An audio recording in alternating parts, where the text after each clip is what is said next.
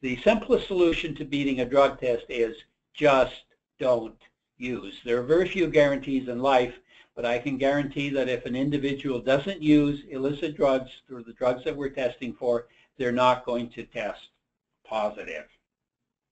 So with that, let's get on with this afternoon's agenda. There are three primary mechanisms by which people try to beat drug tests, and that is through,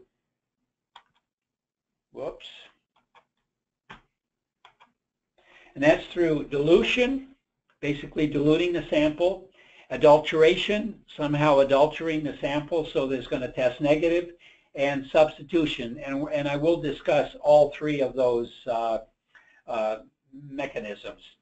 The first mechanism is dilution. And dilution is by far the most common method used to try to beat a drug test. You dilute the urine specimen, you dilute all the drugs that are in that specimen. There's one exception, ethanol. Alcohol cannot be diluted out for a variety of reasons, which I'm not going to go into today. But dilution is by far the most common method used to beat a drug test. It's common knowledge that the more dilute the specimen is, the harder it is for us to detect anything in that urine sample, despite the very, very sensitive instrumentation that we have. So, how are specimens diluted? Well, one is pre-collection dilution. This is an individual consumes a large quantity of fluid prior to the collection. I often get asked the question, well, how much fluid does it take to get a dilute sample? And there's no easy, simple answer that applies across the board. Because a 300-pound linebacker for the Seattle Seahawks is going to require quite a bit more fluid than a 120-pound cheerleader for the Seattle Seahawks to dilute their urine to the same extent. It just makes common sense that the larger the individual's body, the more water it's going to take.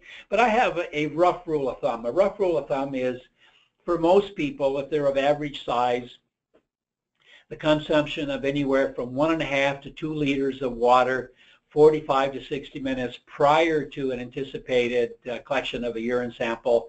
That is usually, in most cases, sufficient quantity of water to get their to dilute their sample, and in many times they will result in a urine sample that has a creatinine of less than 20 milligrams per deciliter, which, if you're trying to dilute your sample, is not ideal. If you're trying to dilute your sample, you try to dilute it to a creatinine of 20.1 milligrams per deciliter so it doesn't get flagged. The second mechanism of diluting a specimen is the addition of fluids to post-collection. That is, the individual urinates into a specimen cup, and then they add water to it. They may pour out some of the urine from the specimen cup, add water to it, and dilute the specimen in that manner. That can be avoided basically by doing an observed collection. It's going to be very difficult to add water to a sample if the collection is observed.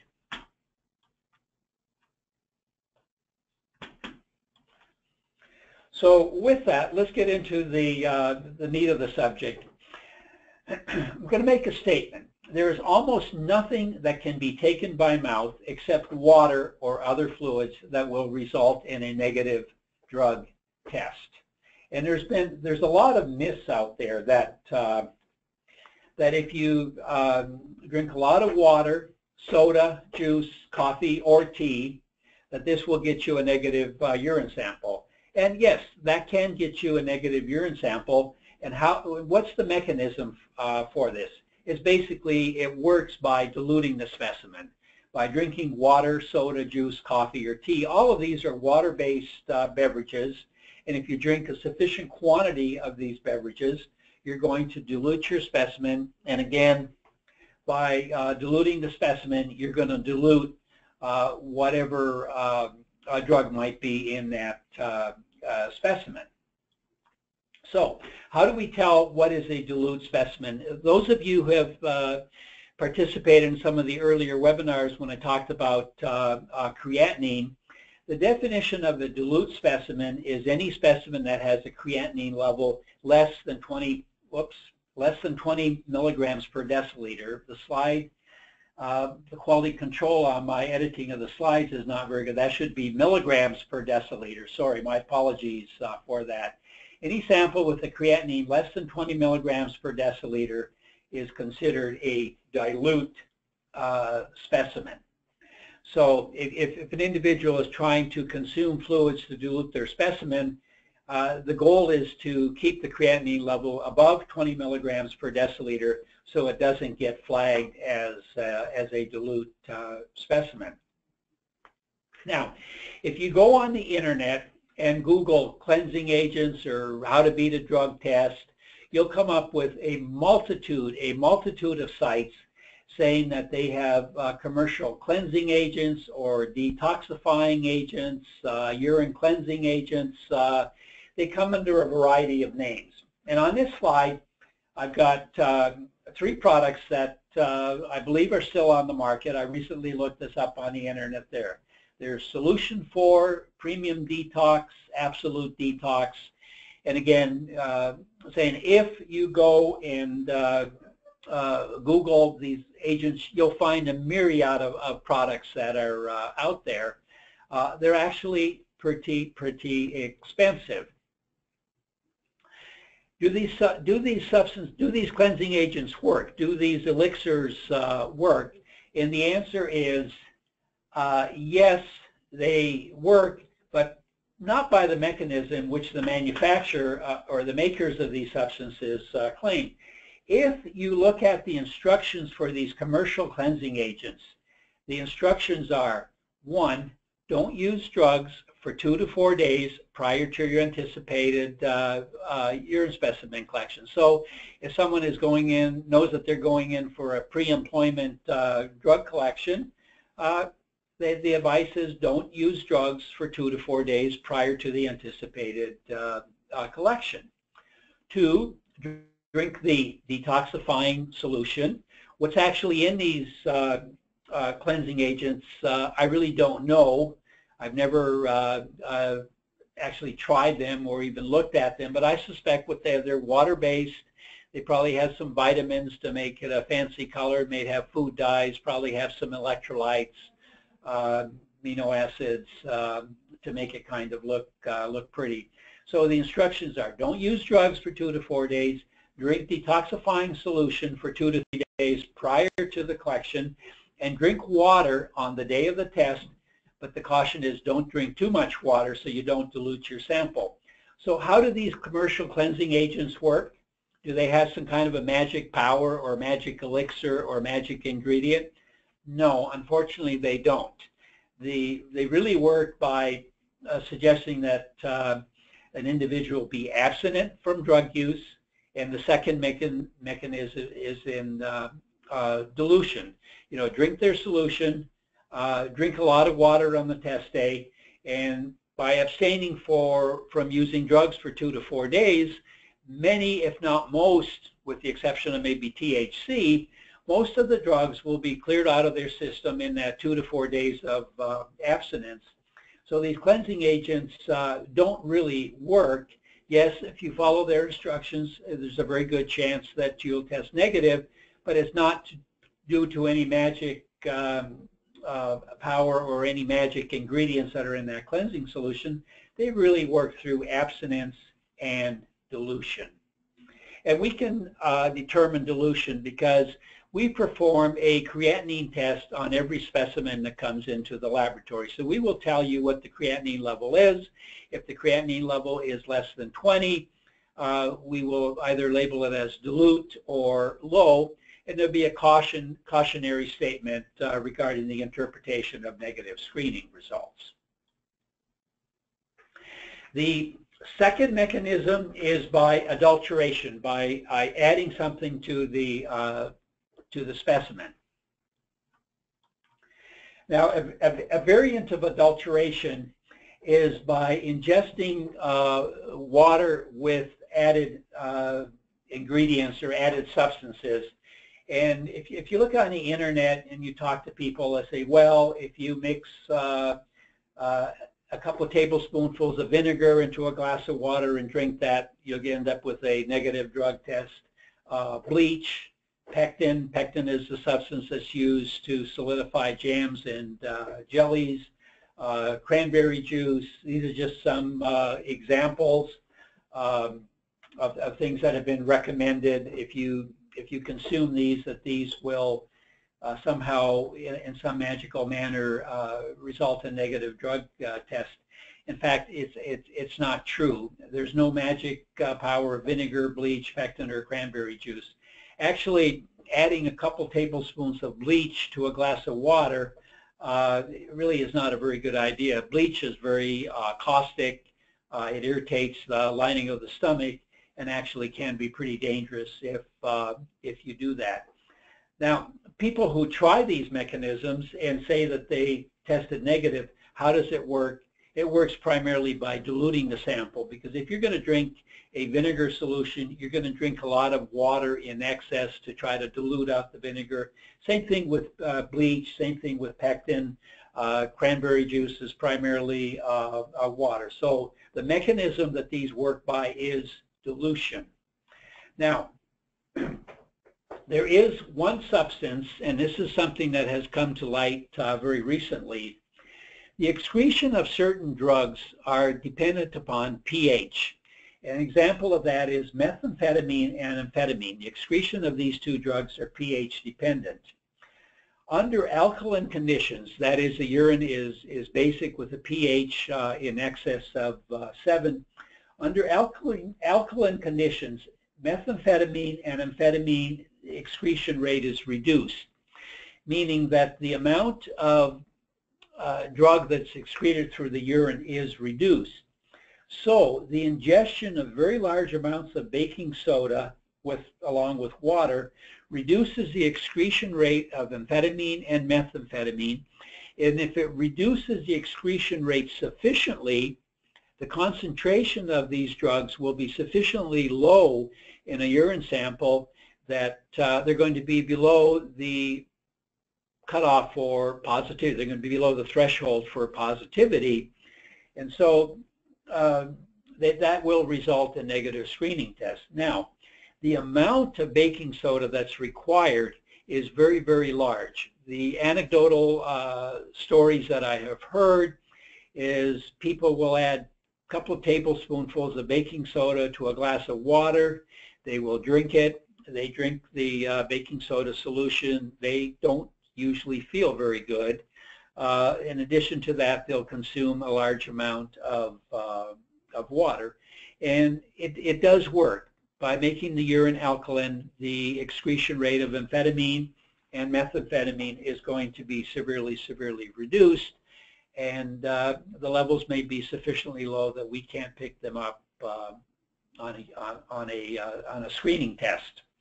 Now, people ask me, well, won't that affect the pH of the urine? Yes, it will make the pH of the urine alkaline, but the pH of the urine will still be within normal limits. Those normal limits being 4.5 to 8 pH unit. Urine, typically, the average urine sample is typically slightly on the acidic side. So the addition of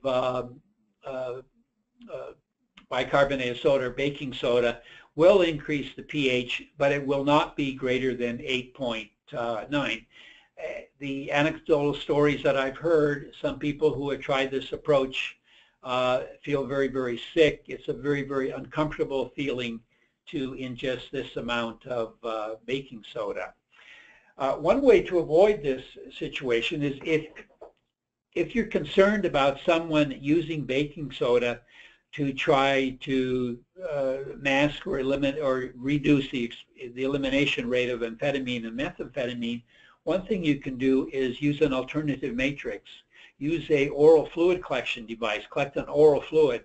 The pH from the baking soda will not affect the pH of blood, and so the transport of amphetamine and methamphetamine into oral fluid is not affected. Now, a common form of adulteration, and this is not very common today. We don't see a whole lot of adulteration of samples because we've got tests that can pick these up. But one of the first compounds that was noted that was determined to cause negative testing results was the addition of Visine. Visine is Visine are eye drops that are used to help people have red eye or their eyes are dry. There is an oxidizing agent in Visine. I think it may actually be a preservative, which will oxidize THC. And Visine was one of the first compounds to be noted that if Visine was added to a urine sample, added to the urine sample post-collection, that this would result in negative screening tests for marijuana, basically for THC carboxy. There are other compounds that can be added to urine sample. These are collectively called oxidants, and they will oxidize the compounds that we're interested in measuring, and this will result in negative screening results. The compounds that are commonly added are chromate salts, salts of iodates, iodic acid, nitrites, hydrogen peroxide, pyridinium chlorochromate. All of these compounds, with the exception of Visine, can be detected using a general oxidant screen. Now, we don't see very many positive samples with positive oxidant activity because we're pretty good at picking them up, and people just don't use them very much. You know, having said that, about approximately 2 weeks ago, we did have a specimen at our Flagstaff laboratory that tested positive for oxidants, and we were able to determine that it actually contained pyridinium chlorochromate, or PCC. This was a non-observed collection, and the donor of that sample had slipped some pyridinium chlorochromate into that sample. All of the screening tests were negative, probably because of the addition of the PCC to that particular sample, but we were able to detect it with our oxidant test, and then we did some further tests to pinpoint exactly what was there.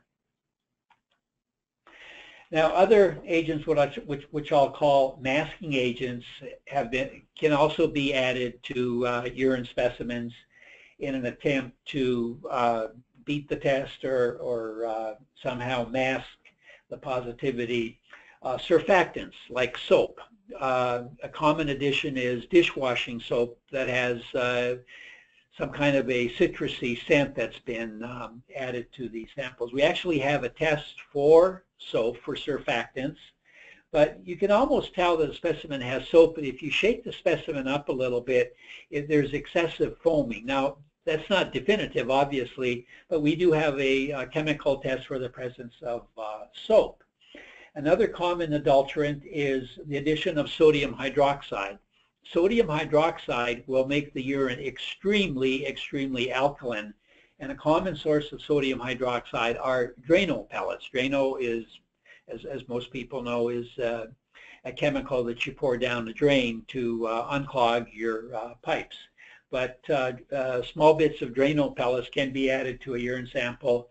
This will increase the pH. This will invalidate the screening assays, but we perform pH testing on samples, and addition of Drano will cause the urine sample to be sufficiently alkaline that we will pick that up on our pH test.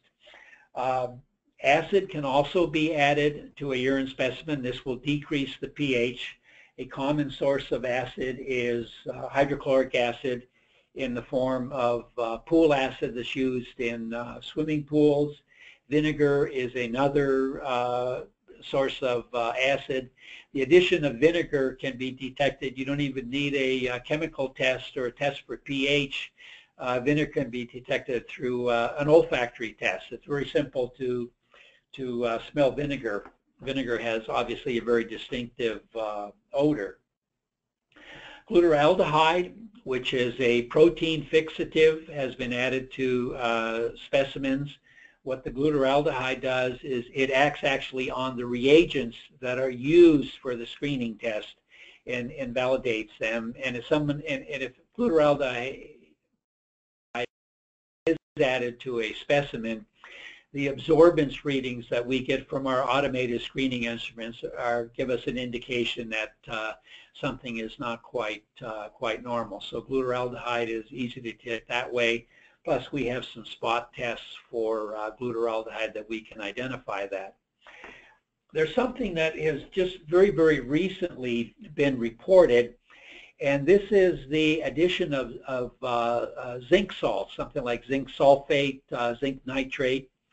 These can be zinc salts that can be added to a specimen post-collection, or they can actually be through the ingestion of large amounts of zinc salts orally, and then they're rapidly eliminated, and the presence of zinc salts will invalidate a lot of the screening assays and will result in negative screening test.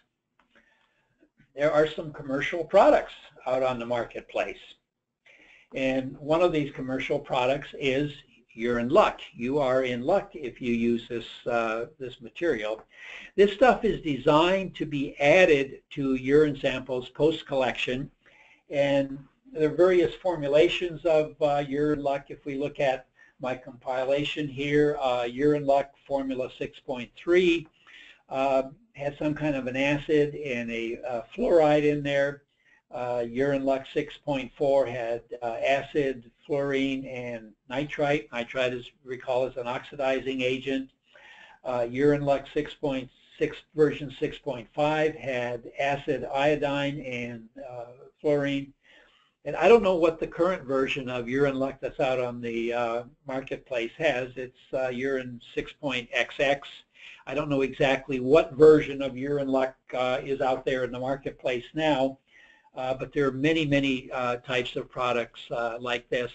And the question is, do they work? Yes, in fact, they do work.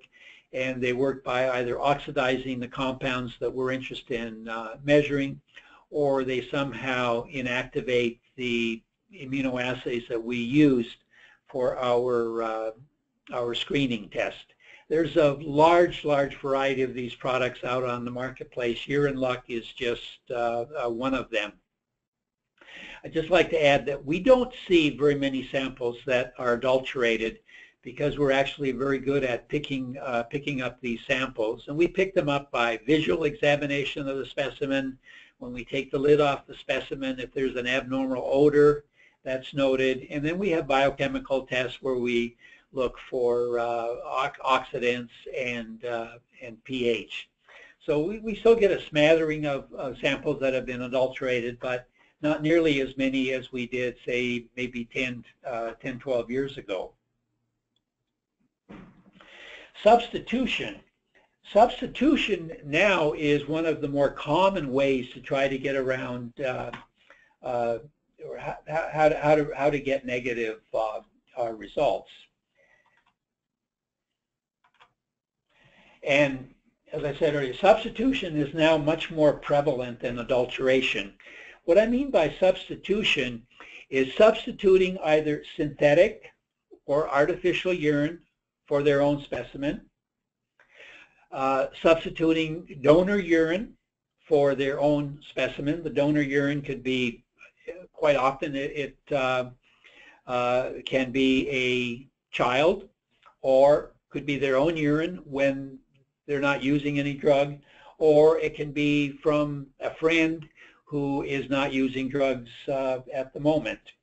So substitution is basically substituting someone else's urine for their own. And the third mechanism is animal urine. Animal urine is very, very difficult for us to tell apart from human urine. The more common animal urines that dog urine is one very common substitute. Now, substitution of synthetic, donor, or animal urine can be prevented by observed collections. Now, if people have asked me, well, can I tell the difference between human urine and animal urine? And the answer is not easily, But yes, there are tests that can distinguish animal urine like dog or other animals from human urine, but it's very, very expensive. So it really depends upon how much you're willing to pay for us to tell whether this sample is human urine or whether it is of animal nature.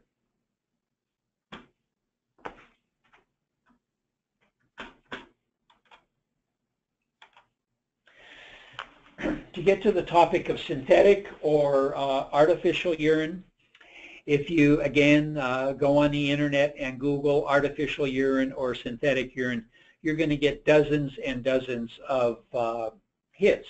There are many companies out there that are willing to sell synthetic urine or artificial urine. This slide just shows 3 of these products. One is called Quick Fix, one is called Ultra Pure, and I can't read the name of the other product. These artificial or synthetic urines contain creatinine. They contain sufficient creatinine that when we do a creatinine test, the levels are normal. They contain urea, they contain electrolytes, they contain phosphates. The pH is adjusted so it's within the normal range, and they typically add a yellow dye to the samples to make them look like natural urine.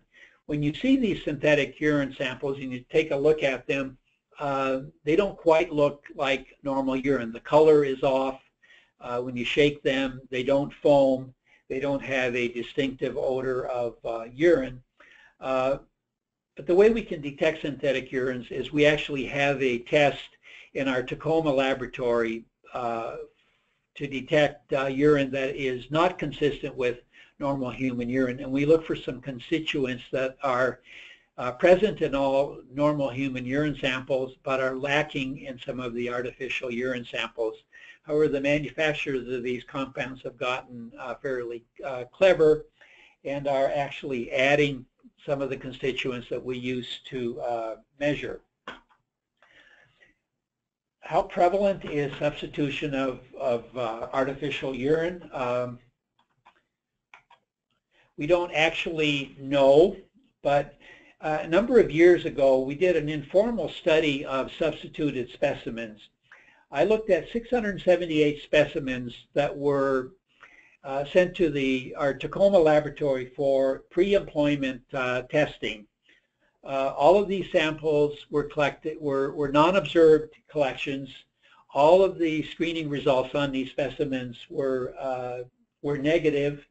And when we when we performed our synthetic or artificial urine test on these specimens, we were able to determine that approximately 7% of 678 specimens were synthetic urine or artificial urine. 7%. That is a absolutely huge number of samples that were artificial urine samples.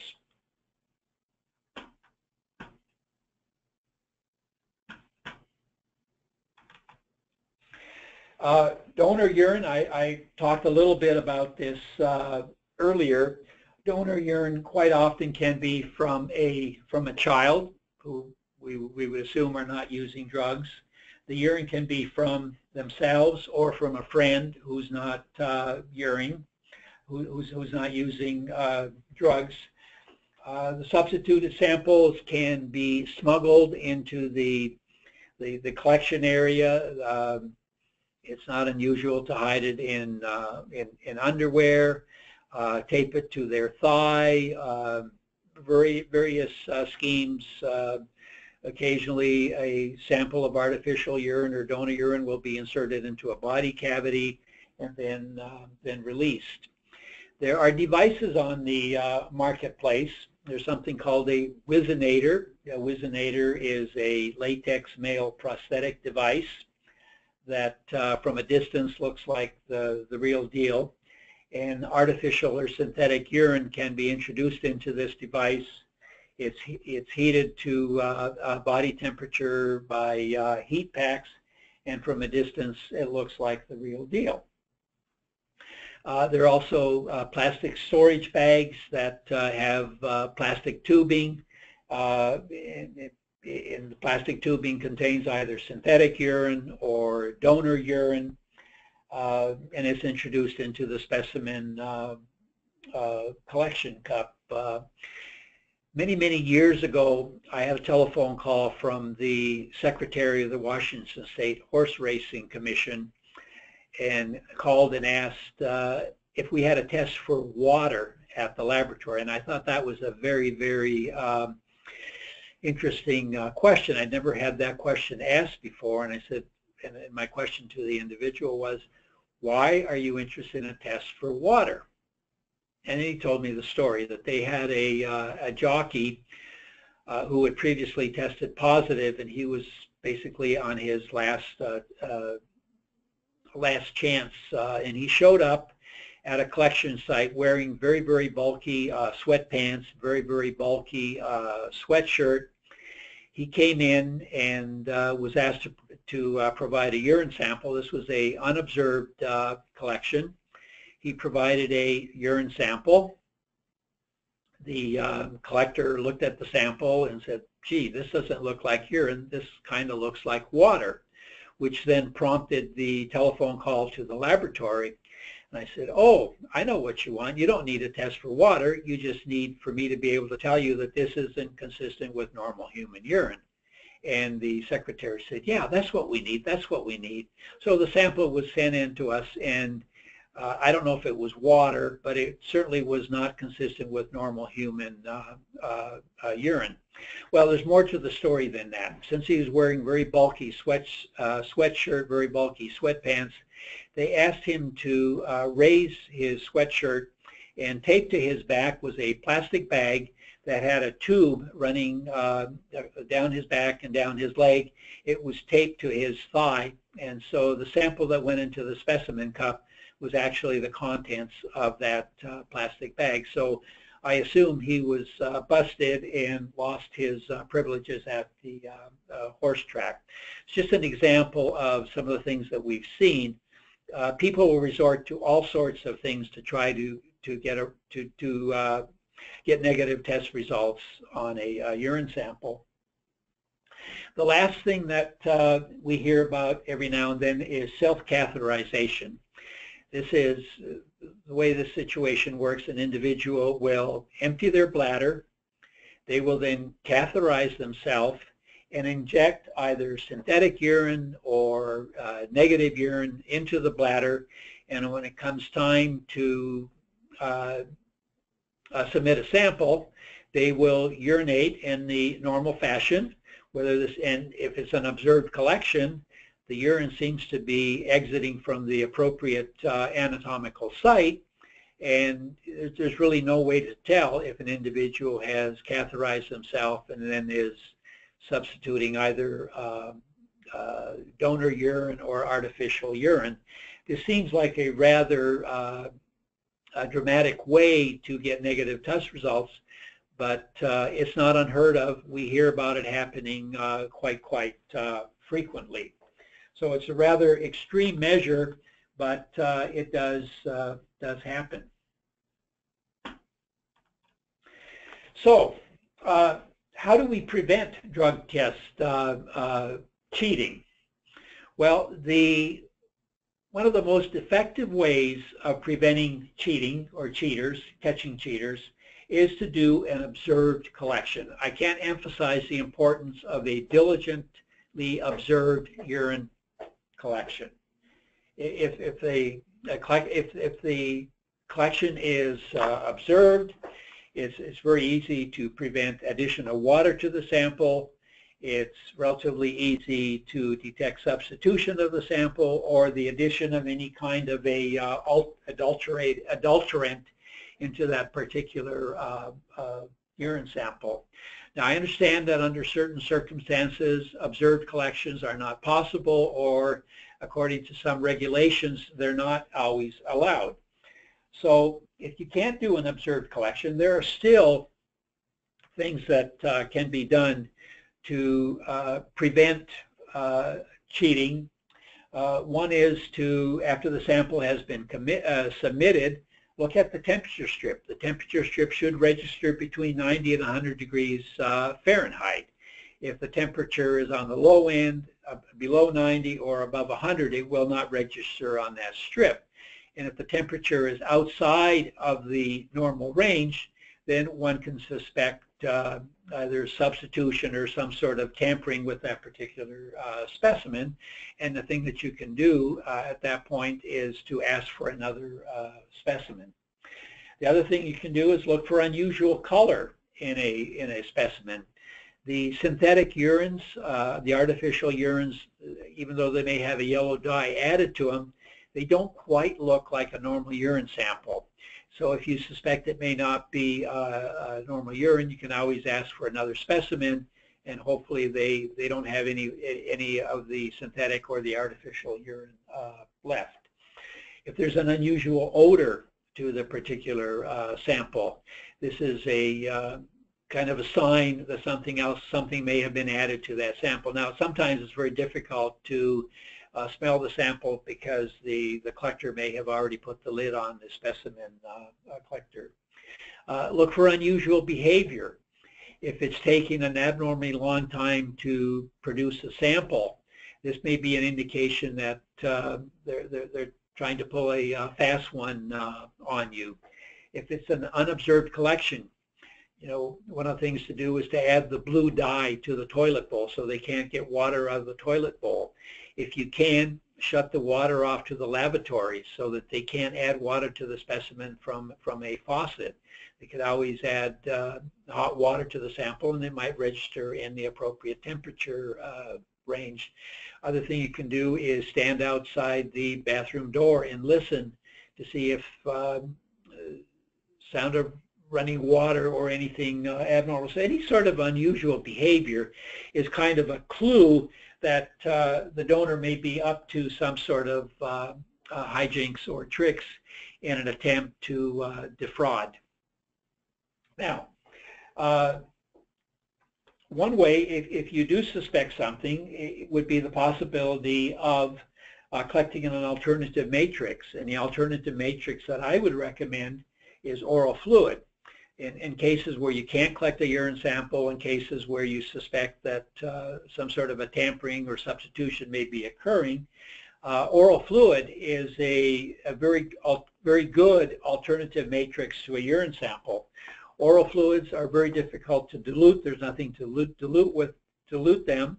It's very difficult to substitute oral fluid because all oral fluid collections are, almost by definition, they are observed collections. And it's very, very difficult to adulterate an oral fluid sample.